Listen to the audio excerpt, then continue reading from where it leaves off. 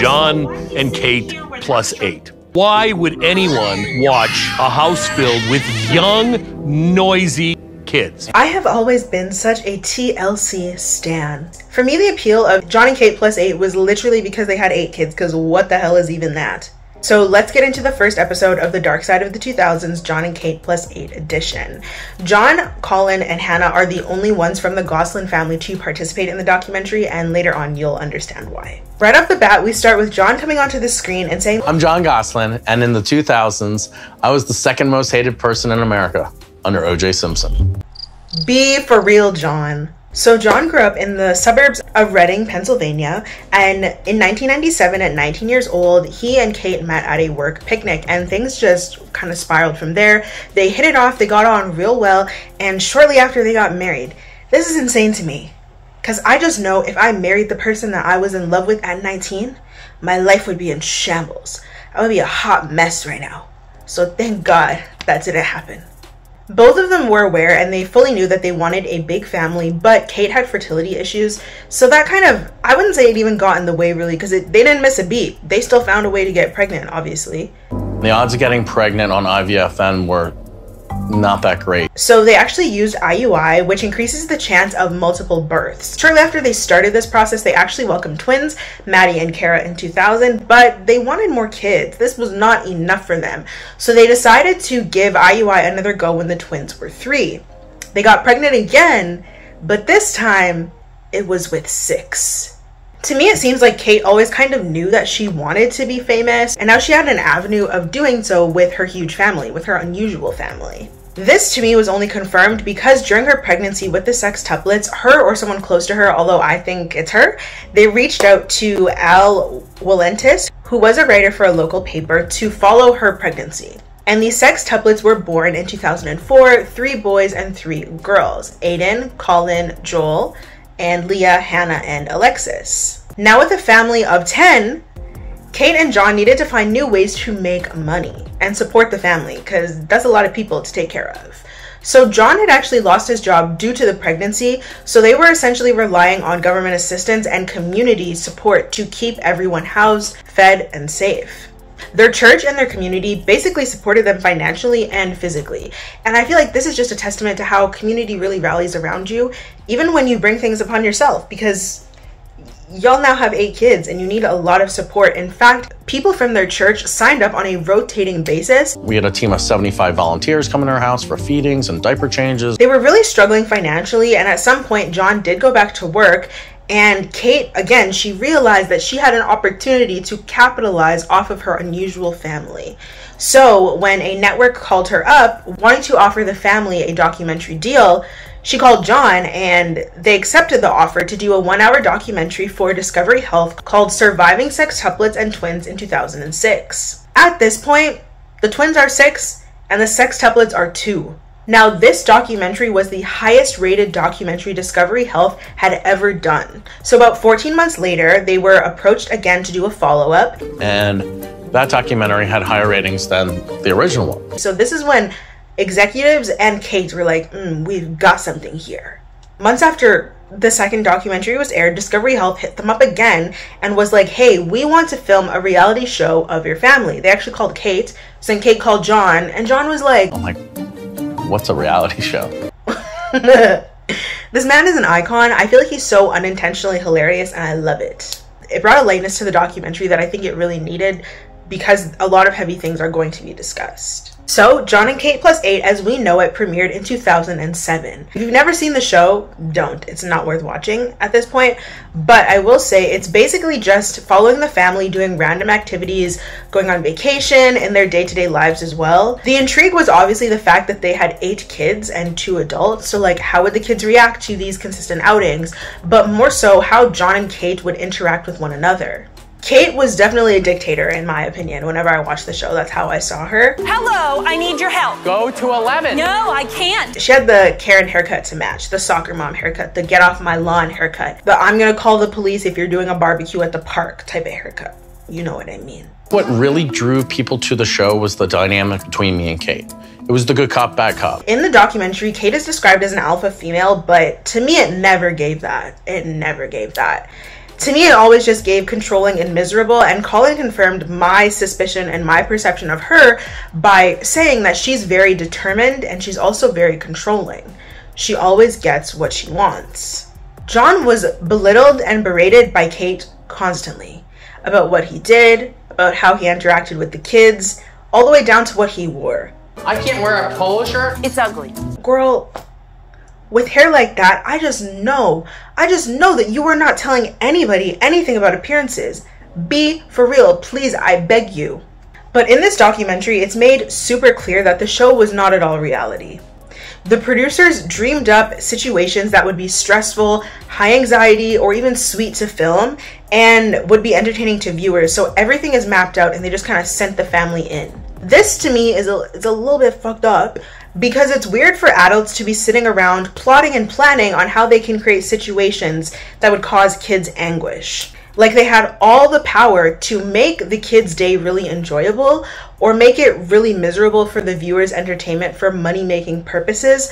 But also, I think these people are forgetting, or maybe they just don't care, that in the grand scheme of things, these little outings that they are planning to film and make money off of comprise these kids' childhoods.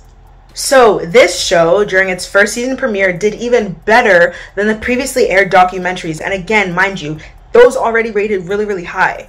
So Discovery then realized, like, we could make way more money if we move you over to the legendary TLC, as that was their family-friendly channel. And this is when I personally started watching the show. So January 2008 is when their new season aired on TLC. It very quickly became TLC's highest rated show. This is when the family began raking in the big bucks, making about $25,500 per episode on top of... So your travel's paid for, you're getting per diem, you know, you're doing Good Morning America, that's getting paid. Your incentives are huge. Now that's a lot of money. Like even now, I think that would be a lot of money.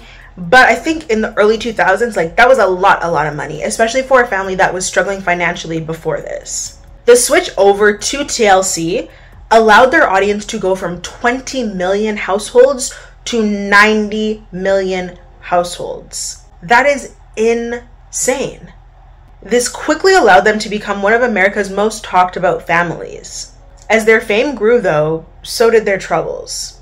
Tabloids really started to get in their asses. They just basically began to say that their lives off camera is very different than what they're showing on TV, just drumming up any lies that they could to also make money. So everybody is just looking to make money off of everybody, but ultimately at the expense of these children who nobody is really thinking about. Becoming famous is dangerous business. As season 3 and season 4 were filming and airing, that is when Jon realized that this is something way bigger than just filming a TV show at home. Like, sir, you are making hundreds of thousands of dollars, if not millions of dollars at this point. You have camera crews constantly around you. You are being paraded around on press tours, press conferences, and you are only now realizing that this is something bigger than filming a TV show at your house? I just feel like sometimes men need to think before they speak. You're not observant at all? You just didn't notice that? Because Kate, she noticed. She noticed real fast. So by this time, when Jon is just now realizing they have something big on their hands, Kate has already taken full advantage of it. She started writing books. She started doing solo paid appearances. She went on book tours. She was doing everything to make more money. As season 3 and 4 are filming and airing, this is when the bigger money started to come into play, right? $25,500 per episode, that was already big to them, but now we're talking millions. I believe that after their skyrocketed success, other women realized that they could potentially follow the same fate, that they could use their kids to make a lot of money, such as Octomom, and I think now the increase of family channels where you have parents always having the camera in their kids' face and using their kids as the source of making money and supporting the household. Which is dangerous for a number of reasons, but primarily because it doesn't prioritize the children and it doesn't allow them to just be children. Everything that they do is watched and monitored, and you're putting them out there on the internet to be susceptible to a bunch of creeps all the time. It's disgusting. But obviously, filming the show, the constant travel, all of the things that come with filming a reality TV show that is wildly successful, it's affecting the kids. But that would ruin the image that TLC and Kate worked so hard to put out there about the Gosselin family, so it's never really reflected on the show. It's never really addressed, actually, until much later when all of the blame is put onto only one of the children. Now, when watching the show as a child myself, I never considered how weird it would be to grow up with cameras around you constantly, with millions of people watching your every move. To grow up essentially being entertainment for adults and essentially never have a fighting chance at a quote-unquote normal life. But I was a child, so of course I didn't think about these things, but I'm just like, how are the adults who are watching this not thinking about this? Collin himself says that I don't really have any clear memories of before the cameras were there. You know, they were always there. I think that this is just so sad and so exploitative. Jon says that in February of 2007, we filmed every single day except for 2. There were times that the kids didn't want to film. There were times that Jon didn't want to film either, but that was never an option. Kate and TLC were the only ones who truly wanted to film all of the time. And obviously TLC wants to film all the time because they have a personal investment in making money. And Kate, the same thing. It seemed like she was more focused on making money and her newfound fame and her career rather than the well-being of her children and the health of her marriage. So in August of 2008, TLC flew the family to film a vow renewal on the couple's 10th wedding anniversary. I look forward to many, many more years of love and happiness as we follow God's leading together. If it's 10 years, then that means a year after they met, they got married. I want to sit here and be like, I would never do that. But me, I'm a little bit delulu in love. So if I was really in love with someone, I would probably marry them less than a year after being together. So let me not speak too much on them. So their vow renewal episode airs as the season 4 finale in March of 2009. Everyone who watched the show and was an avid watcher walks away believing that the family is amazing, their marriage is strong, solid, they're locked in, they're together till the end, and their 8 kids are super duper happy. Dude, we're freaking like this, dude. Like this. Like locked in. Like. But then, shit hits the fan. Only weeks after the episode airs, Jon is photographed by a paparazzi leaving a nightclub with a local school teacher. Jon said that he was real scared. He had never been followed by paparazzi like that, especially not in his hometown. News spread like wildfire. There are certain things in the tabloids that sell. Everybody was shocked, and it was clear that a lot of, if not everything, that we had been shown on TV about this family had been a lie. Tabloids began circulating all types of cheating rumors about Jon, but also about Kate. I remember being in the aisles, like when you check out the grocery store and you know they had all the tabloid magazines. I think they still have them, but I don't know if anybody reads those anymore. But I remember at the time, because I watched the show, I'd be there with my parents and I'm like just skimming the title, because if I pick it up they're gonna be like, what do you know about that? And then we get in trouble for watching things that I probably shouldn't have been watching, because I was also watching Jersey Shore and stuff like that. But anyways, back to the point. I remember reading one of them, and I think it was People. It said that Kate was cheating on Jon with her bodyguard. Where do y'all come up with this stuff? Basically, if it was a juicy headline that would make the money get people enthralled in reading the magazine or clicking on the story, they were printing it. Now, the real hot, juicy tea that Jon spills is that at the time the picture was taken and released and the tabloids started printing all of these articles, they had already been separated for months. Mid-season 4, I was done. That's when, like, our separation started. But they had kept up the appearance of the image for the sake of the show. For the sake of their bag, basically. They didn't want to jeopardize that TLC money, so they were together on screen. There was a lot that we didn't talk about to anyone. They had been separated for quite some time, and Jon had actually moved out of the house literally right after they filmed their vow renewal in fall of 2008. They filmed it in August of 2008. The lovely, happy couple of Jon and Kate +8 breaking up was not in TLC's plan, so the network did what they could to make sure that the breakup wouldn't happen, and also make sure that when it was time for the information to go public, they were in control of how that would be handled. At this point in the documentary, when hearing from everyone talk about the breakdown in the marriage and the divorce, no one had mentioned the kids or the well-being of the kids, which is alarming. Like, 2 of their kids are 8, 6 of their kids are 4. And they have been filming on these reality shows or having cameras around for a majority of their lives. No one was talking about how it was impacting them, how this potential separation is going to impact them. Their life has just been so chaotic, so tumultuous, and so far outside of the norm that their only real sense of stability were their parents and their parents being together and in the same household. So them breaking up or having cracks in the foundation of their marriage is only going to put stress on any sense of normalcy that these children have. But nobody talked about that. As all the rumors were going on, TLC played into it. They toyed with the public. They did not allow Jon or Kate to issue any sort of statement clarifying that they were separated or addressing any of the other many rumors that were out there at this point. Using all this speculation about the Goslins' marriage to encourage viewers to watch the show's upcoming 5th season. They were just trying to find a way to capitalize off of the pain of the family and just make as much money as possible. They didn't really care about Jon or Kate.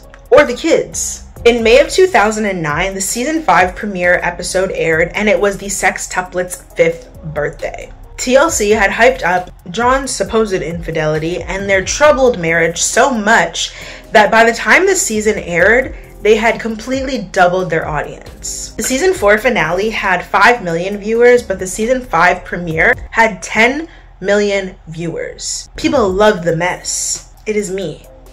I am people. I love the mess. The network really took their sweet time communicating what had actually gone down between the couple because they wanted to make more money. Everyone was tuning in almost religiously to see whether they're going to get divorced. Are they going to reconcile? What happened? Did Jon cheat? What is going on here? And everybody's going to stay tuned in because they want the tea. So finally, in episode 6, the show allows them to air that they are getting a divorce.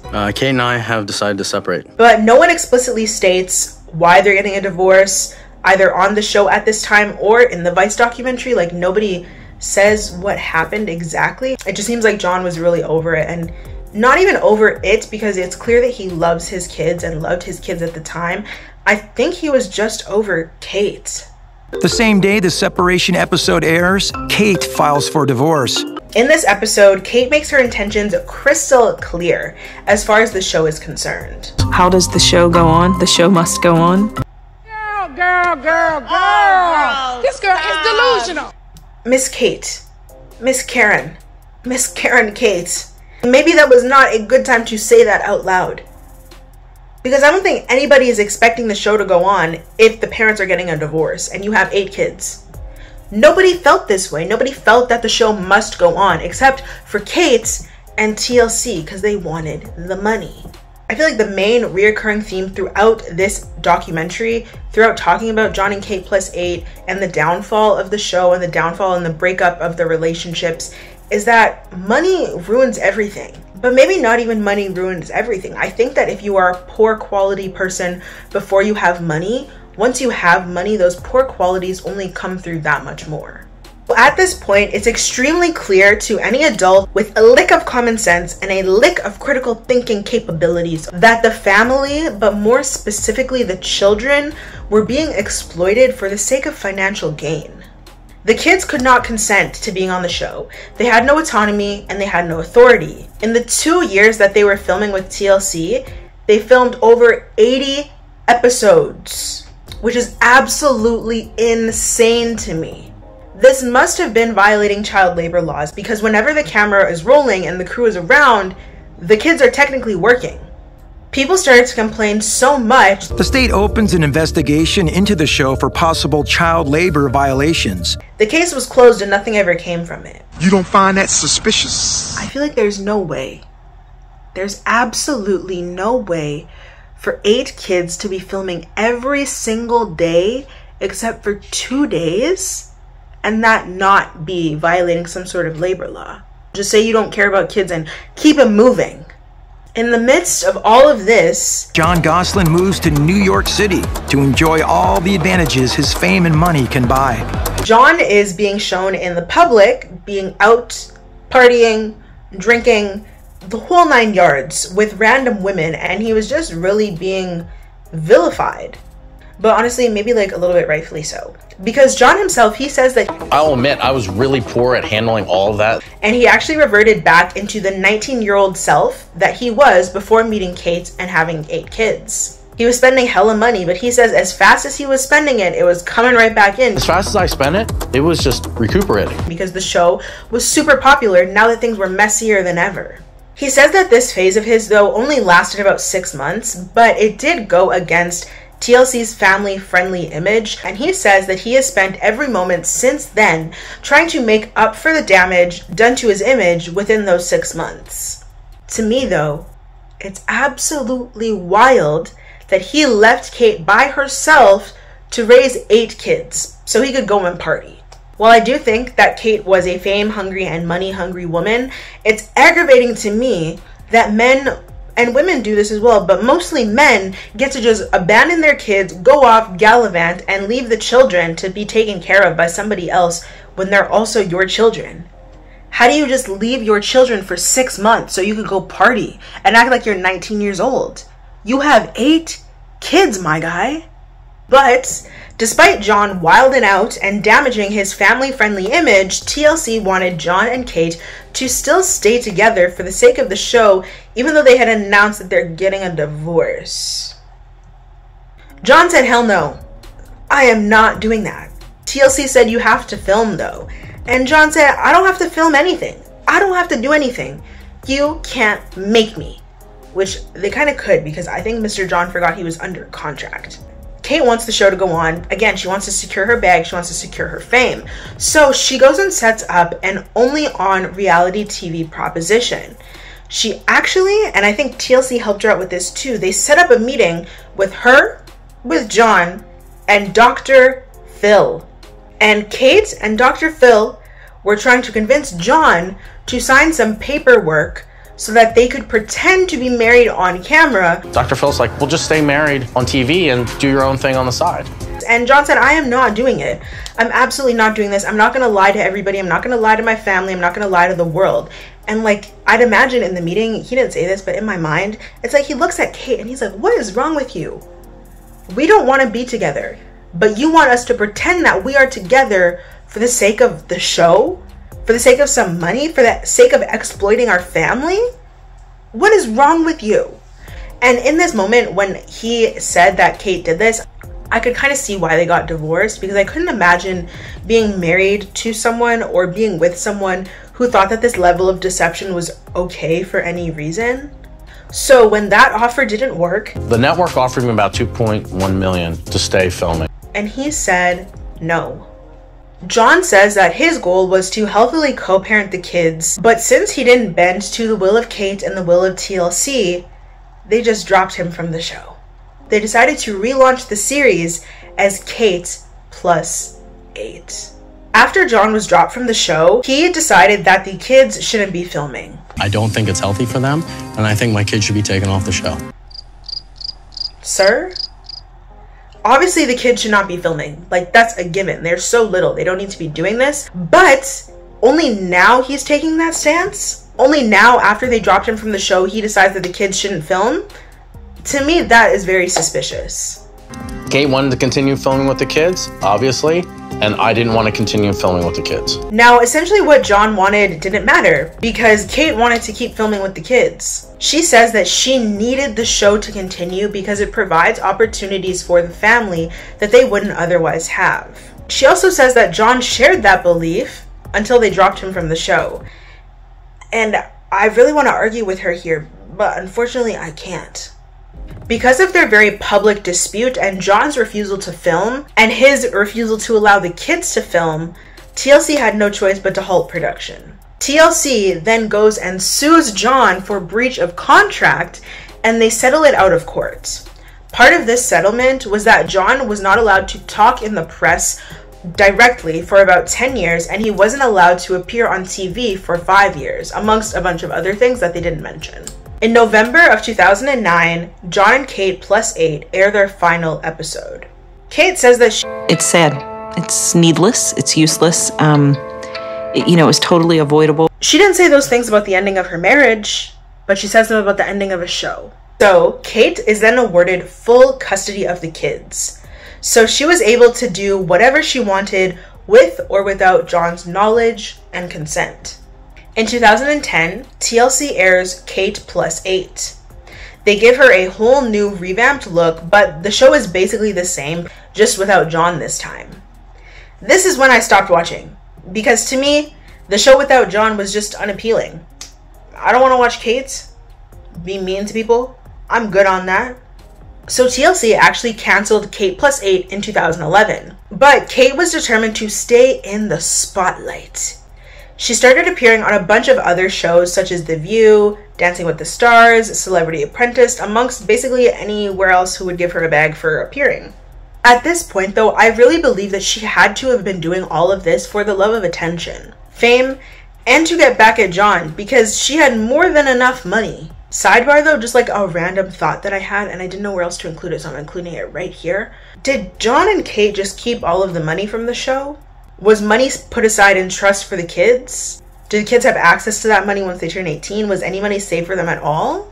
Like, they were making millions. They were making big bank, and the show would not have been possible without the kids. So in my mind, the kids, that's kind of the kids' money. But they don't make any mention of that. But my question is, where's the kids' cut of the money, Kate? So in 2015, TLC brings back Kate plus 8. I don't know what changed, but I think it's because she was still in mainstream consciousness and she was holding her own in society, basically. So they're like, we could probably make some more money, come back. But this time around, we see Collin get the brunt of the frustration that was previously directed at Jon. Collin says that he believes that his mom was just going through a lot. I want to think that she needed someone to take out her anger and her frustration on. She chose me. Collin then begins to quote-unquote rebel, but I don't even really see it as rebelling. I just think that he was coming into his own. He didn't want to live his life on camera anymore. He did not want to be on camera at all, so he would just do what Jon was doing when he didn't want to be on camera. He would be physically present because he had to, but he wouldn't engage. Kate would go on to punish him for this. He would be isolated quite often. He would not be allowed to eat dinner with everybody. He would have to eat it alone. He would often not be allowed to go outside. Like, he would not get to come and play outside with us. He would have to stay inside by himself. When the show returns in 2016, Collin is no longer living at home. The major difference between this party and every other birthday party was the fact that Collin wasn't here. When news of this broke, I watched for this specific episode to see what happened to Collin, to explain why he was shipped off, where he was, but then I stopped watching again. And I was also wondering why he was sent away, because nothing seemed to be wrong with any of the kids. They seemed to be great despite the weird circumstances that they were growing up in. So where was he and what happened? So we then find out that at 12 years old, Kate got Collin diagnosed with a behavioral disorder and sent him off to Fairmount Behavioral Health System. This is a psychiatric hospital in Philly, and they currently have a Google rating of 1.9 stars. Now, the Google reviews are telling, to say the least. A review posted says that the staff were really rude. They would ignore kids and make fun of them. The food was nasty, you don't get fresh air. They also lost my daughter's clothes. If I could give this place 0 stars, then I would. Another review says that I was sent here against my will. The kids were nice and didn't give me any problems. I witnessed a fight break out at least once every other day.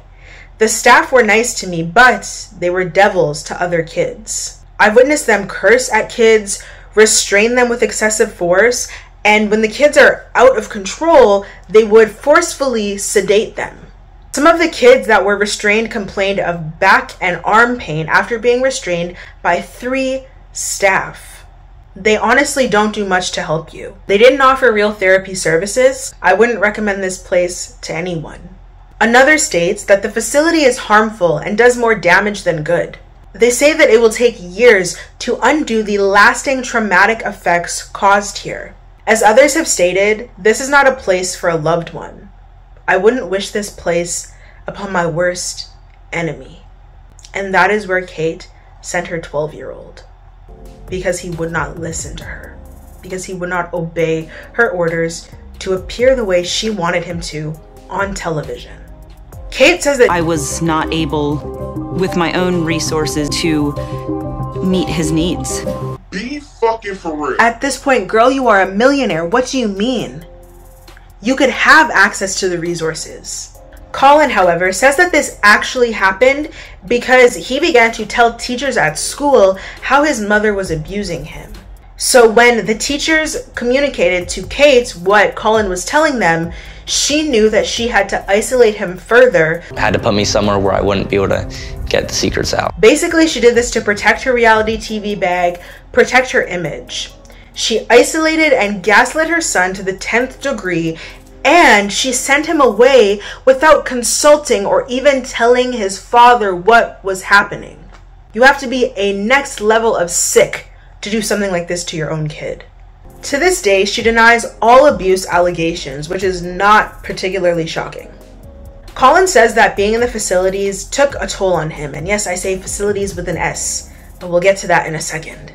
He says that he had no support system. It was a really, really dark place. It was scary. And for the first time in his entire life, you know, all I had was myself. I didn't have anybody else. Kate Plus 8 continued to air while no one but Kate knew where Collin was. Jon found out that Collin was missing when he went to the kids' school to have lunch with all of them, because he says that was one of the only times that he was able to just see all his kids uninterrupted. So he asked, like, where's your brother? Where's Collin? And they don't say anything, which really scared me. I'm like, where's your brother? So he goes to the guidance counselor and he's like, where's my son? And she's like, oh, he's not enrolled here anymore. Jon's like, what do you mean he's not enrolled here anymore? She says, but I can't talk anymore about that. Girl, what? So Kate was able to do this because Jon had no legal custody. And he actually had not seen his son for about 1.5 years, and he was trying to compel Kate to tell him behind the scenes before he went public with the information. In 2017, Jon received a letter from Collin, which was written in crayon, giving him the address of the institution where he was at, and he begs his dad to come and save him. I was scared and I was alone, and, you know, I needed someone to bail me out. When news of this broke, Kate took the opportunity to relocate Collin into another facility, further from home this time, in Pittsburgh, trying to make it more difficult to locate him. So Jon essentially told the kids where Collin was and what happened, because nobody knew. Like, the kids didn't even know where he was. So when they went silent at school, it's not because they didn't want to tell him, it's because they didn't know anything. And Hannah said, the day I found out, I said, I'm not going home. Like, I'm not going back to her house. Jon went back to court. He filed an emergency petition to change custody, and he got full parental custody of Hannah, and she moved in with him. I never in my wildest dreams ever thought I would get full custody of a kid. Ever. Which is absolutely wild, because y'all got 8 of them. I think just like Collin, Jon was aware of how controlling Kate was. He knew that she was not going to give up any of the kids, because then that would mess with the show. It can't be Kate plus 8 if some of the 8s are missing. But I also think that this is wild because in my mind, I believe that Kate got full custody because she was able to frame it as if Jon would not be a good parent, as if he would be an inadequate parent.